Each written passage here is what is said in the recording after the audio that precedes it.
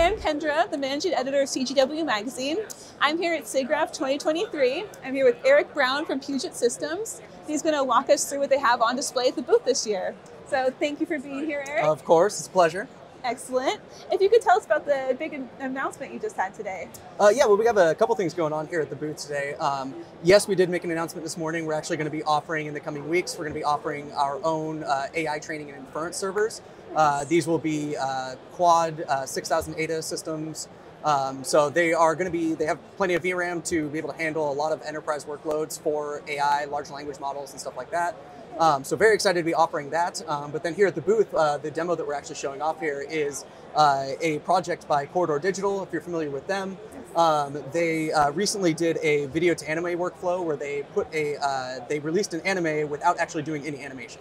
And it was a little controversial, but they actually just a couple days ago released a follow-up to that where they did actually contract out to like a 2D artist and had them create their own original anime style, which then they're applying and going through this whole workflow here where they actually train the model and then shoot all the source footage and then apply that that model to the source footage. All of that, the training and the inference, as well as the work in DaVinci Resolve and Unreal Engine, that was all done on our workstations actually. Oh, that's excellent. Yeah. Great. So you have it on display here on this demo, right? Yes, Okay, yeah. Yep, this is the, and they were gracious enough to give us the entire project and everything. So this is the actual, like what you see here is the actual project files and the source footage for Anime Rock Paper Scissors 1. Oh, excellent. Yeah. So what all do we have shown? So on the left side here, what you have is kind of showing a before and after, I guess. Yeah. This is in DaVinci Resolve. And then on the right, what we're showing is Stable Diffusion, where it's showing off like this was the original frame, and then in Stable Diffusion they did the training of the models, but then this also where they do the actual application of the models. Got it. So it's showing the before and after of each individual frame that they had to train and apply the model to. Nice. So it's showing kind of the before and after there of that process. Oh, great! I see some of the keywords you have in here. Yes, they went through I don't know all the details on it, but they went through a pretty, what seemed like tedious process of like honing in exactly what terms they wanted to use to be able to give it the style and the effect that they wanted, yeah. Nice. Oh, it sounds like a really detailed, interesting process. Way above my pay grade, yeah. Right. It's really nice to actually see it on display here.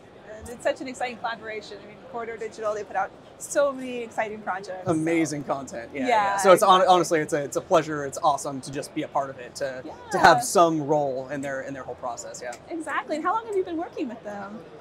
With Corridor Digital? Yeah. Since 2016. Oh, great. Yeah, they were giving a talk at the Adobe booth about like 360 video workflows or something like that.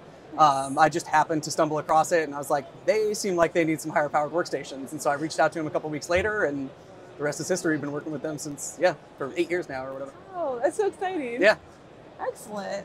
And what's coming up next for Puget Systems? For Puget Systems, honestly, this is probably one of the bigger things. I mean, I mentioned earlier the AI training and inference server that we're releasing this month.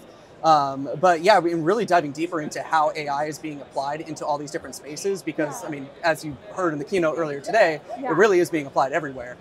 So figuring out exactly how that's being applied is really important to us because for us, our kind of guiding light is like how can we solve a problem for people?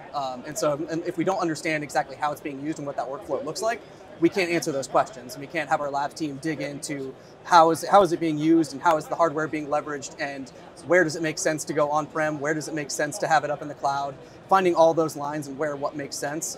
That's where we're going to be spending probably the next 6 to 12 months, just doing all that testing to figure out what's the most cost-effective way of doing this stuff, all the way from people who want to do it themselves for their YouTube channel or all the way up to enterprise business that are rolling out large language models that are specific to their company. That's great.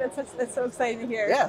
Excellent. Well, thank you so much, Eric, for taking the time to talk to me about this and to show this to our readers. And yeah, thanks again. I appreciate you stopping by.